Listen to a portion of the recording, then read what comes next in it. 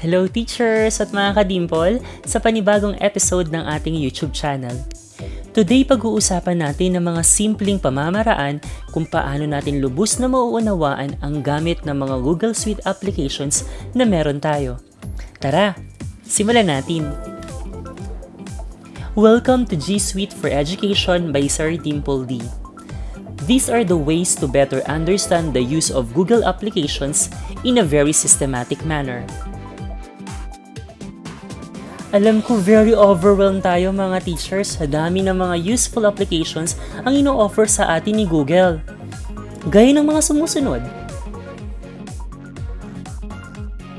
Pero basically teachers, pwede natin i-simplify at i-categorize ang mga application na ito upang hindi tayo malito sa kung saan, kailan, at paano ito gagamitin.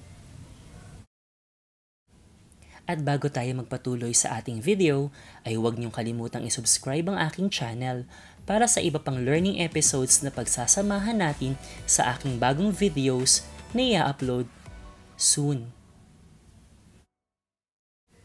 Hello teachers! Alam ba natin na pwedeng i-categorize ang gamit ng G applications sa tatlo?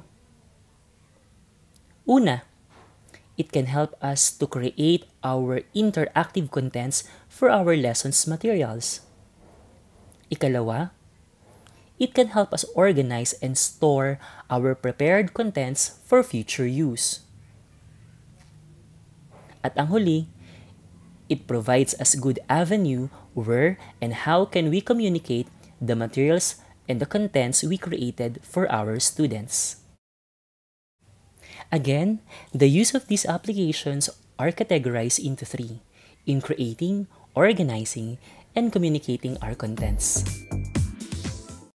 Let us consider the Google Classroom as the center of all the G Suite applications we can use as an educator.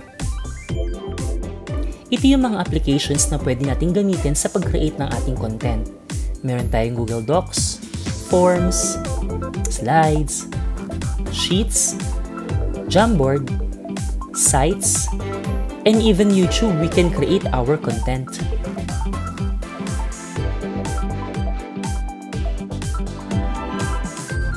At ito naman ang pwede nating gamitin sa pag-organize at pag-store ng ating mga content. We have the Google Contacts, Google Calendar, Drive,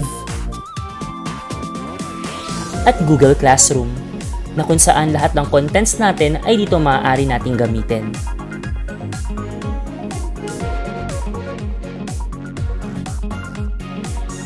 And lastly, dito naman natin pwedeng i-communicate ang mga content na naihanda na natin. Google Groups, Google Meet, Gmail, at Google Chat.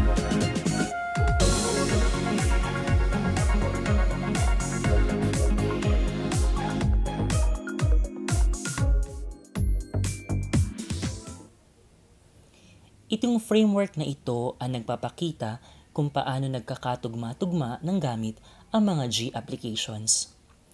Ipinapakita rito ang mas organisado at sistematikong pagkakaugnay-ugnay nila sa bawat isa.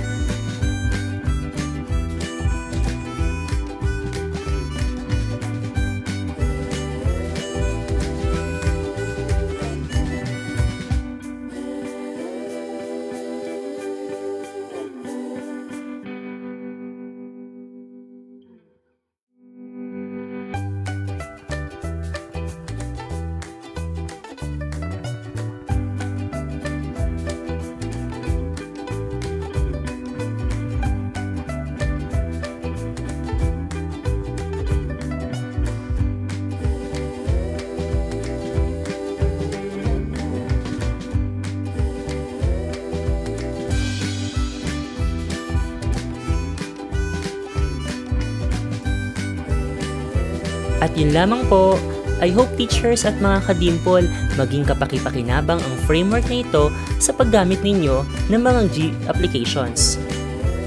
At muli, huwag nating kalimutang mag-subscribe kung ating nagustuhan ng episode natin ngayon.